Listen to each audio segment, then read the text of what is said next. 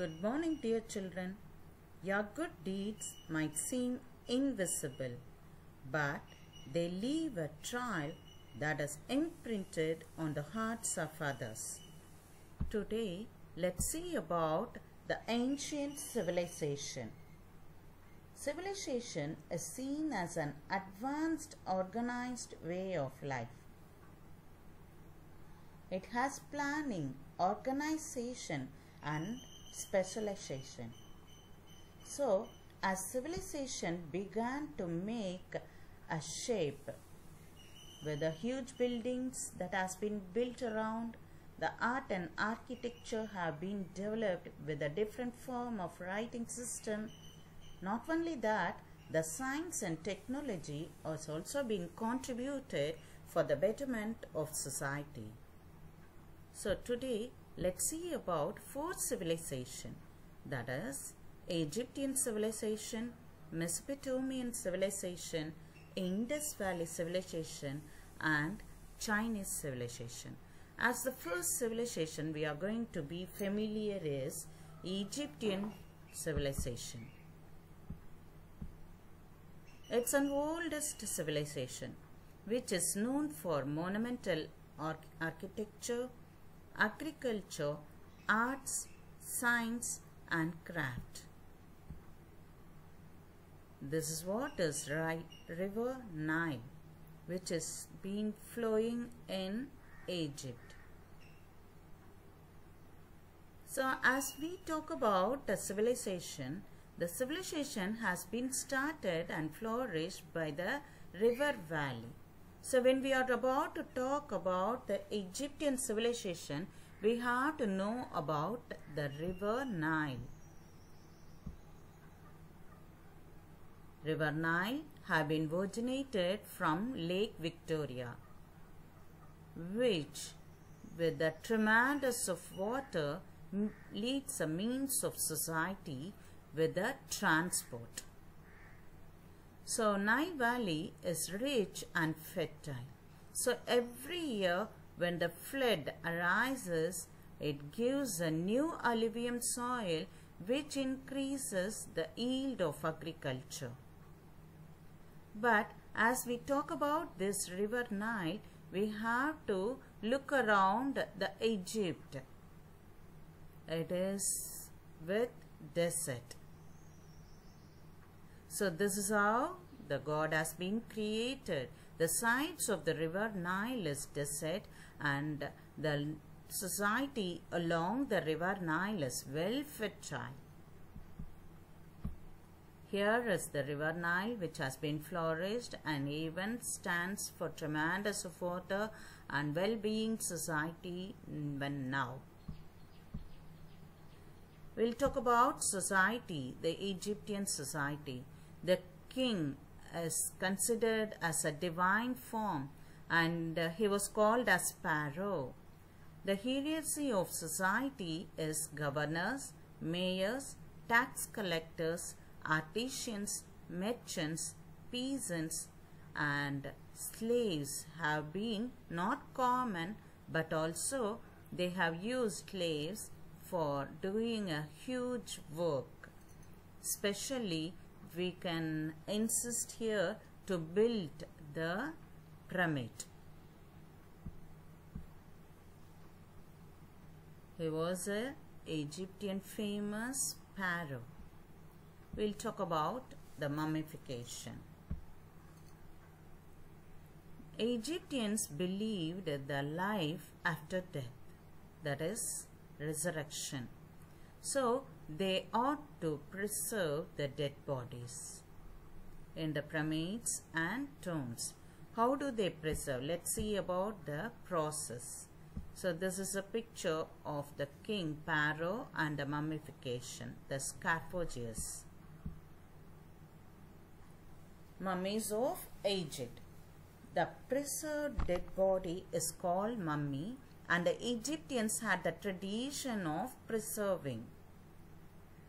They preserved the dead bodies by using natron salt, combination of sodium carbonate and sodium bicarbonate. So they stuff all these things, apply in the dead body, and after 40 days, when the salt absorbed all the moisture, the body was filled with sawdust and wrapped with the stripes of linen cloth and covered with the fabric. The body was stored in the stone coffin called sarcophagus.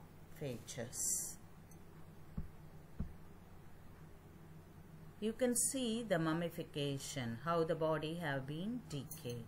The golden mask of Tutankhamun and his mummified body. Now we'll see about the agriculture and the trade.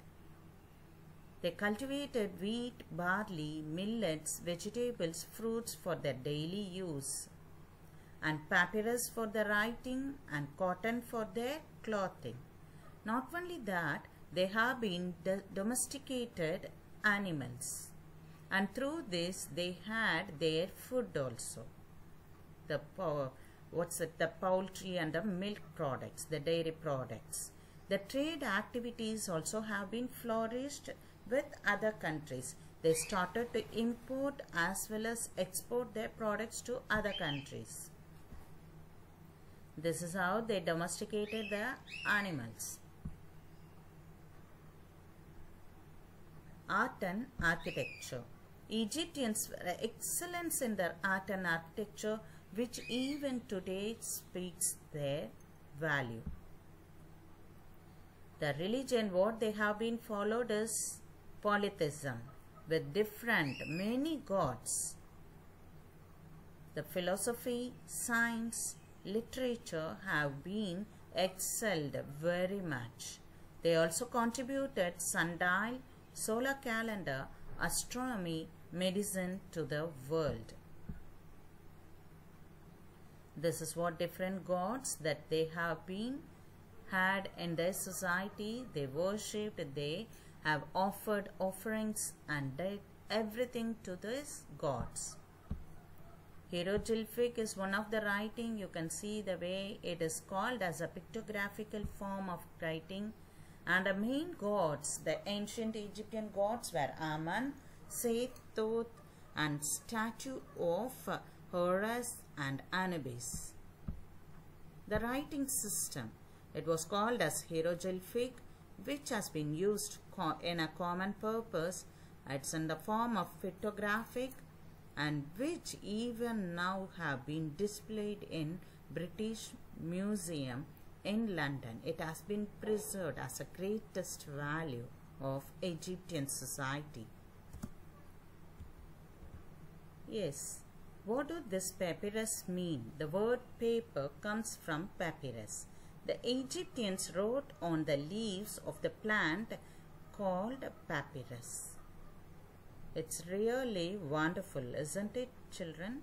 It's a kind of reed which grew on the banks of Nile, which is used for writing. As we write on the paper, they write on the leaves called papyrus. The writing system. Hieroglyphics was used in the inscription on seals and also on the other objects. It was developed around 3000 BC, and many texts and books were written using this script, which even have been preserved and displayed in British Museum, London. This is what the Egyptian societies work, their ploughing and the harvest, farming, and where it has been flourished. You can see in map how the river Nile have made the Egyptian society in a well fertile land. But on the other side we have Eastern Desert and Western Desert. The Great Pyramid of Giza, it's wonders of the world. So the way of Sphinx. Sphinx means with the man face and the animal body. It's dated to the time of Pharaoh Gaffer. It is one of the largest sculpture of the world, and measures 73 meters in length and 20 meters in height. So it was considered as one of the wonders of the world, ancient wonders of the world. Okay, we'll just come to the conclusion of Egyptian civilization. The characteristics and contribution of Egyptian civilization. The Egyptians developed a solar calendar which has been the introduction to the world by their society. The pyramids and their design show their mathematical and surviving skills. Hieroglyphic writing system attests to their skills in handling symbols with a pictographic way, the pictures. Not only that, the preservation of human body is in the form of mummies. They applied innovation in the use of science and technology. Thus, we end Egyptian civilization and will move on to the Mesopotamian civilization. Mesopotamian civilization. It has been flourished with the rivers. 2 rivers. We'll see about this.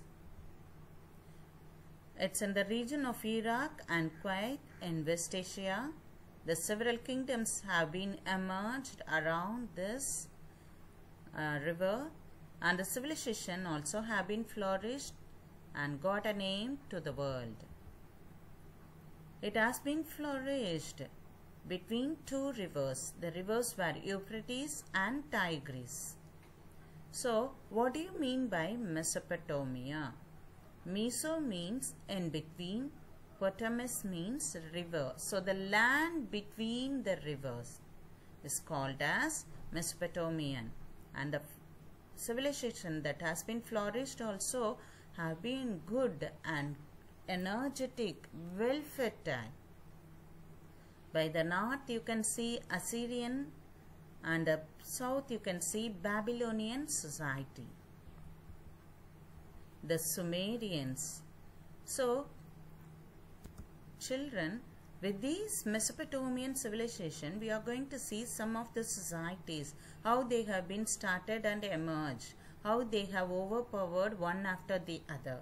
The first one we are going to see is Sumerian society. It's an oldest civilization, had trade connections with other countries, originated from Central Asia, and also developed the cuneiform writing system.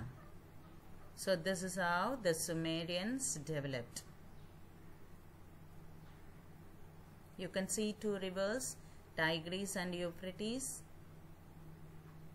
Well, and some of the important cities of Mesopotamia. The next we are going to see is Akkadians. The Sargon was a famous ruler who had many descendants and ruled for 100 years. So they were well familiar with commercial and cultural centers. The third civilization flourished here is with Babylonians. Hope they were the one to stand for a long period after Akkadians. They were Semitic people who have been called as Amorites from Arabian desert. Hammurabi, the greatest king, gave the law to the world. So he was called as a lawmaker. He was also considered by the Babylonians as a divine king. So they have been given Gilgamesh and written epic to the world. This was the first written epic to the world given by Babylonians through Mesopotamian civilization. Assyrians. They were politically active. The kings were chief priests. Ashurbanipal was a famous ruler who have maintained famous library, and this has been given to the world, and after that everyone started to have their library of their own. Well, commonly we'll see all these 4 as a society, state and administration over here. They had city-states, well-developed building, and also cultivated lands. The ziggurats, which has been in the center, were being called as a fortified city where the trade have been flourished, the education has been taken place. So ziggurats were the temple where it has been flourished with many things and have been exposed to the world. Controlled by the priest, and this ziggurat, the temples were being considered as a storehouse. So this temple also acted as a bank. They have given a loan for the people in a credit basis and collected interest. Their well-developed script was called as cuneiform writing. So it's a part of 4th millennium.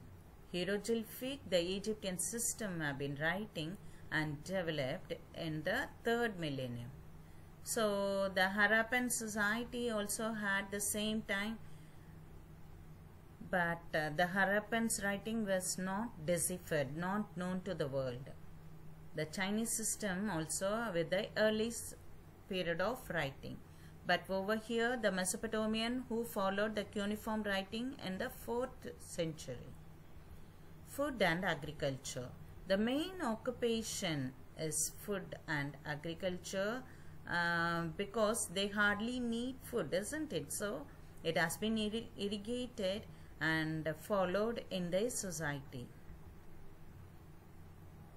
Wheat, barley, onions, turnips and grapes have been cultivated.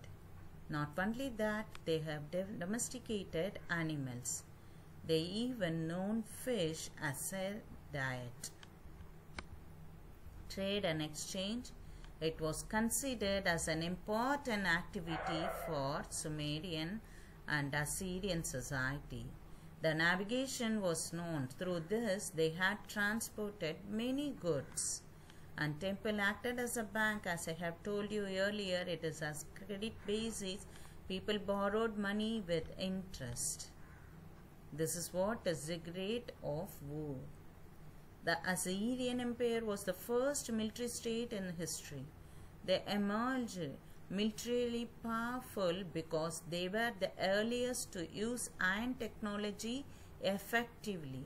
So this is why they have been able to have as a storehouse, as a bank, and had it to be in a credit base. It lent money to the people. Cities and well-town planning. Here let us see about the cities which have been constructed with baked bricks. So with huge walls and gates. So it was well planned. The ziggurat, the temple, acted as a center place for everything, for education, for the communication, even for trade. Around it, they had ceremonial courtyards, shrines, burial chambers, banquets hall, and workshops, granaries, storehouses. Not only that, with the good administrative buildings.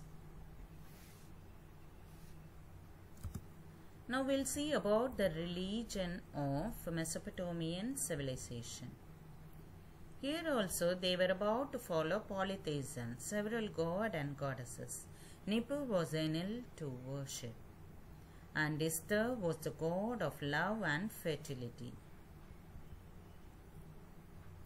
Babylonian king Hammurabi code of laws. He was about to get from divine God, who is the creator of the world, and wanted to give it to the world with certain rules and regulation to the people. So he was the first king to make the law. Well, let's see about what is this Hammurabi code.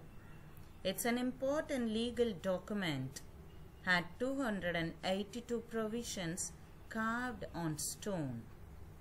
So its main aim is an eye for an eye and tooth for tooth. It means if an enemy have been hurted, he have to be hurt with the same attack.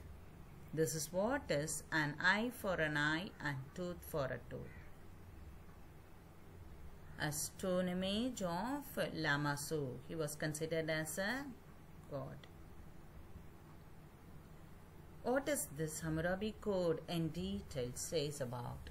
Hammurabi came up with ruthless laws because he thought it would bring peace to the society, and not only to the society, even to the world.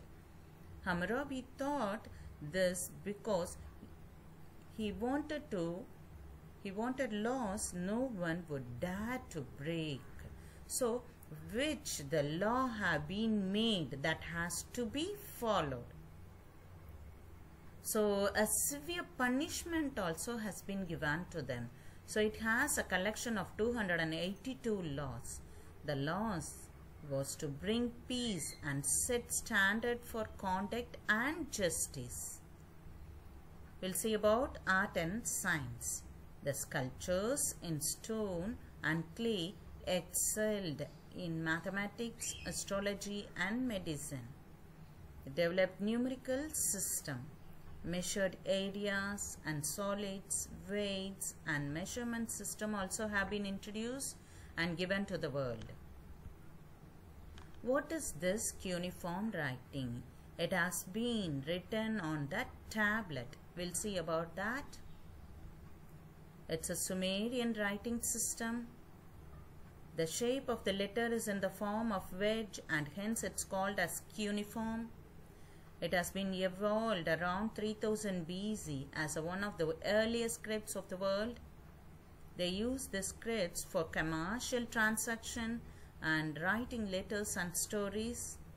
It has been written on the clay tablets, contains loads of information on the Sumerian society. If you see a tablet, that is a small clay square tablet, it gives lots and lots of information. That's how it has been written. Well, we'll see about the contribution of the Mesopotamian civilization. The invention of the potter's wheel is credited to Sumerians. So many society as like Assyrians, Babylonians, Sumerians, Akkadians have been developed, but the Sumerians have been top among them. They developed the calendar system of 360 days and divided a circle into 360 units, which you are about to use in geometry. The cuneiform system of writing was their contribution. The Hammurabi's law code was another legacy of the Mesopotamians.